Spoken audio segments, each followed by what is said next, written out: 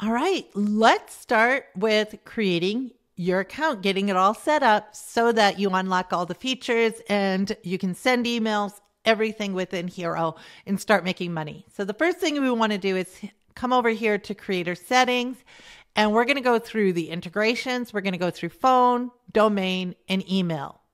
So let's start with email because you must have your email connected in order for listeners to receive their access email to your show.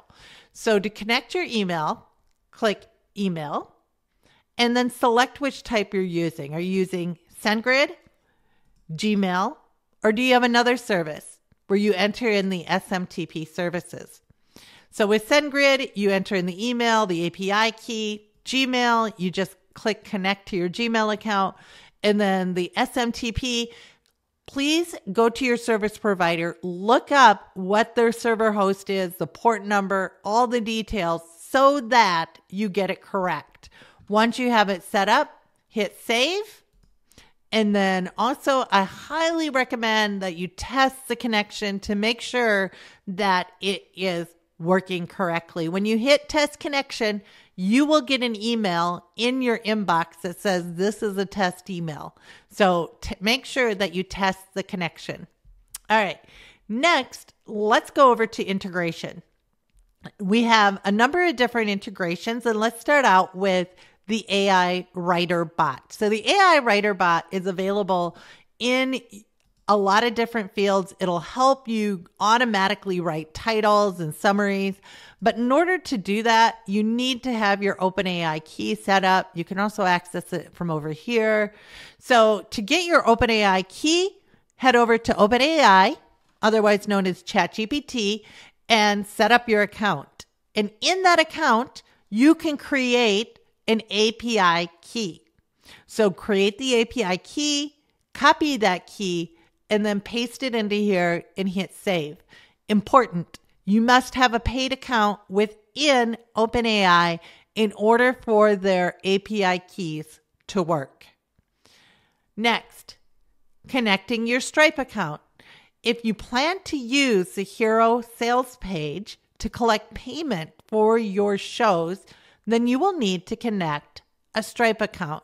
You can create an account for free by clicking sign up and walking through the steps to sign up.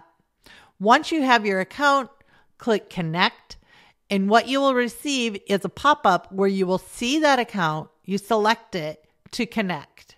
Once it's connected, you will see it here so that you can disconnect it later if you want to. All right, now let's move into phone. Under phone, you can set your opt-out messages. Example, if you're in another country or another language, and you can connect a phone number so that you can use these features over here. So Hiro supports both Twilio numbers and Telnyx numbers. And you can create a number in Twilio and Telnyx for maybe about $1 a month. And once you create that number, you will see on the dashboard, you'll see the account information, which you copy and paste into here and hit connect. Once you hit connect, you will be able to select the number from a list shown in your account. Now, no messages will be saved or sent until your number is authenticated by Twilio or Telnyx. This is a new regulation by the FCC that you must go through the authentication process before sending any messages. We have a number of help documents in our customer support so that you can get help going through the authentication process. So if you're not getting your text messages sent, it's because you need to go through that authentication process. Last, let's go into domains. So you can connect a domain to your account so that the sales page is that domain, or your profile page is that domain. And to connect a domain, you put in the domain, and you can put in whatever you want. It can be a subdomain or the main domain. If, for example, your website is the main domain, then put in a subdomain for the shows on Hiro. Click continue, and then enter these details into your hosting provider. You need to create a CNAME record. You need to add in the name and the value that is displayed on the next page. Once you've done that, you can check the status, but it takes about an hour for the information to propagate. So if you check the status and it says pending still, come back a little bit later and check again.